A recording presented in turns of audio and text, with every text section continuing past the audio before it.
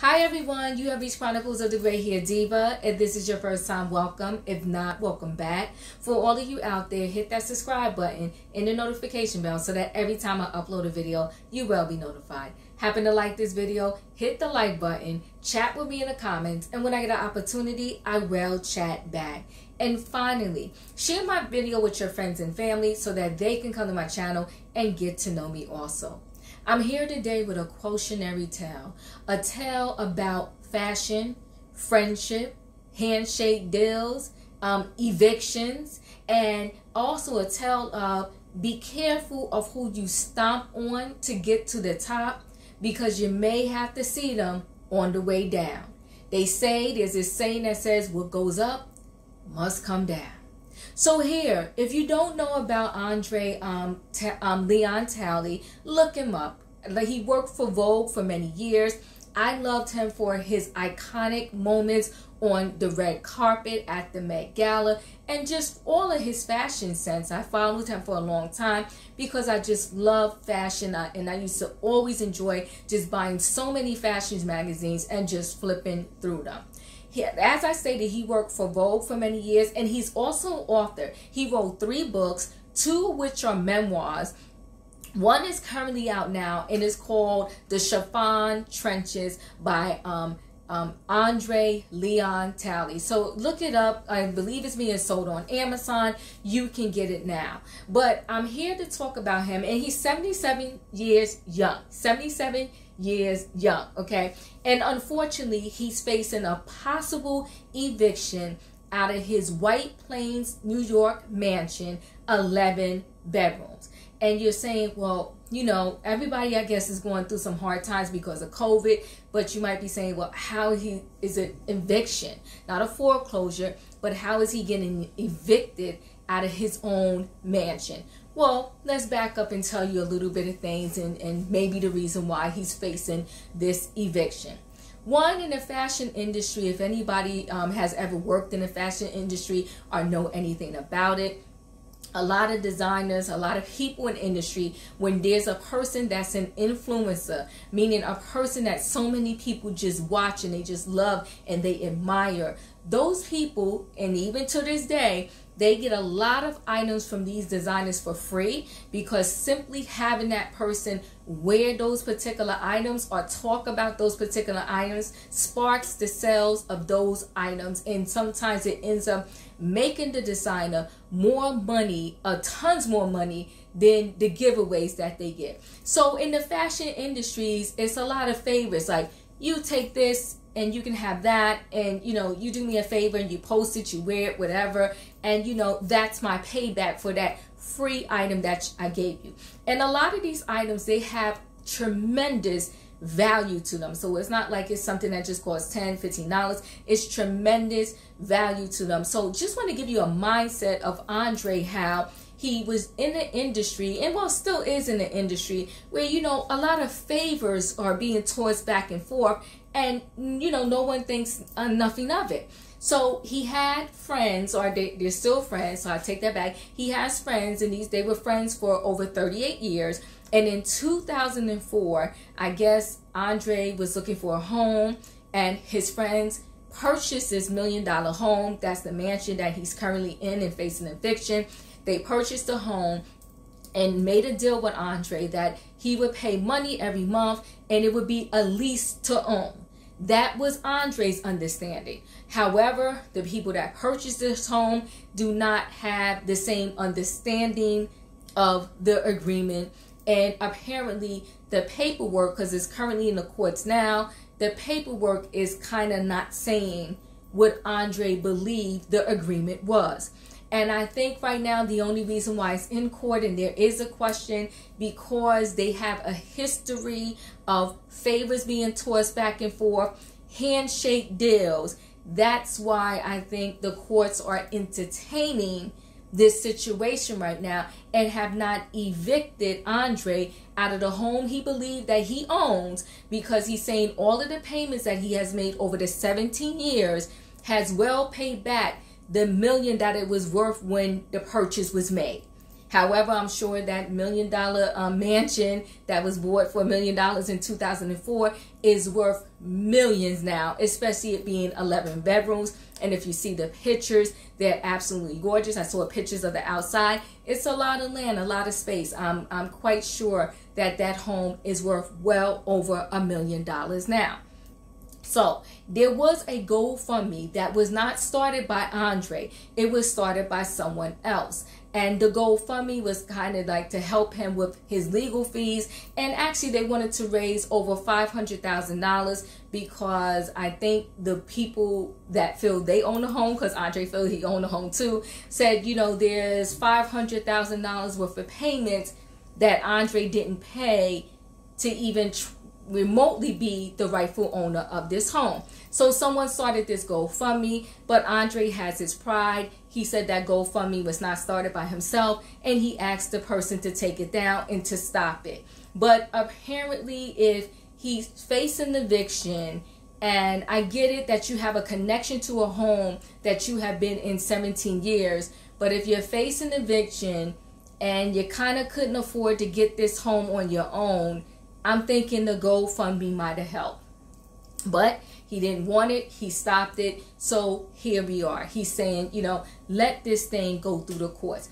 I do not know Andre personally, but I heard that when he was on the top, when he was, you know, had a top position at Vogue magazine, he looked down on people. This is what I heard. This is all alleged.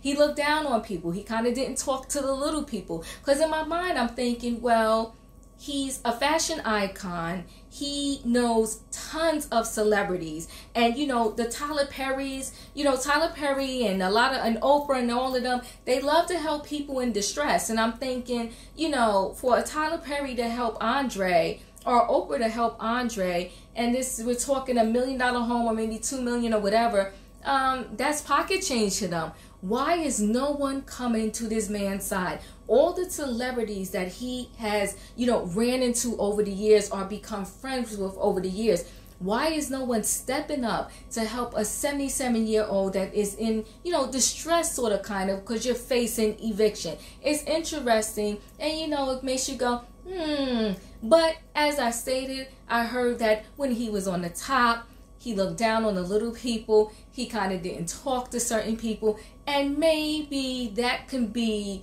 the reason why, or part of the reason why, he is in the position that he is currently in now. Also, the head of Vogue, I mean, she's extremely famous. When he left Vogue for a minute to go do a job in Russia, I believe, he talked bad about his old boss, the boss that loved him, according to everything that I read about, the boss that loved him, the boss that supported him over the years. When he left, he talked bad about her and the way that she ran things, and that is a no-no. All of these industries, no matter what industry you're in, whether you're in fashion, whether you're a doctor, whether you're a nurse, whether you're an electrician, all of these industries are very small and close-knit. Somebody knows somebody knows somebody. So when you want to badmouth an ex-boss, I would say tread lightly, because you never know who knows who, and you never know who's going to say what to who, and it may get back to that person. And I'm not saying it's right, but unfortunately it may get back to that person and destroy your career. I'm thinking maybe when Andre talked about his former boss at Vogue, it didn't go well. I'm thinking probably, you know, he didn't do well in the industry after that. And now here he is, you know, after 17 years of being in his mansion, he's facing possible eviction. Okay, and he's facing possible eviction because imagine, these were friends of his for 38 years. And they did a handshake deal. But now all of a sudden, they want to evict him. They want him out. I don't know. Andre was not in favor of doing this GoFundMe in his name. So I guess he had too much pride. I don't know what it is. But I guess if you want to help him, you know, kind of indirectly, since he doesn't want to GoFundMe, purchase his new book. Purchase his new book, The Chiffon Trenches. I'm sure it's an excellent read. I did not get it yet, but I am going to purchase it. And maybe that would help if enough people buy his book. Maybe that would help because, you know, legal fees, no matter what, legal fees are a beast. And listen, I'm not saying these lawyers aren't worth it, but $200 to $300 to $500 an hour to file your paperwork in a court is like, whoa. So he's going to need these funds.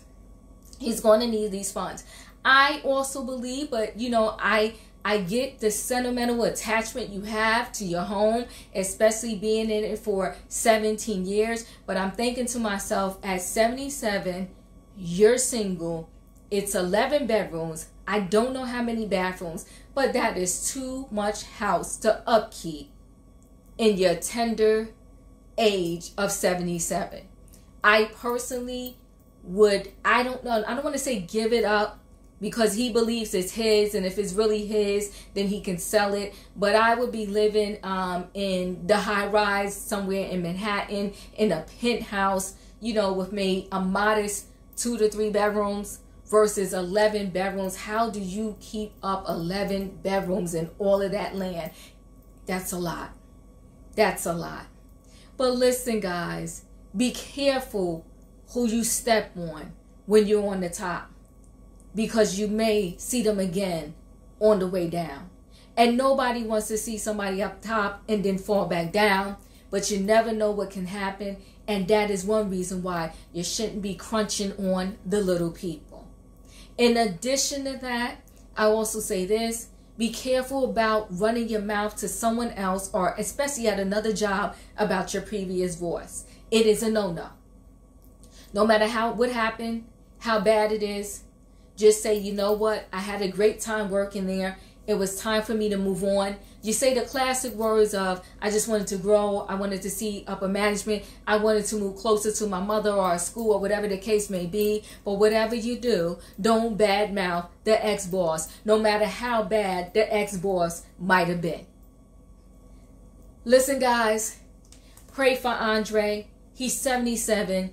This has been what he has called home for over 17 years. I think it's sad that he's facing this eviction this time in his life, especially since he is so iconic in the fashion industry. It's just dreadful that he's in this position right now. But sometimes for all of us, when we're in certain positions, we have to take a moment back, even though no matter how hard it is, and ask ourselves, am I the reason why I'm here? And so Andre has to ask himself, is he the reason why he's here? I mean, I know there's handshake deals, but it should never be a handshake deal for your property.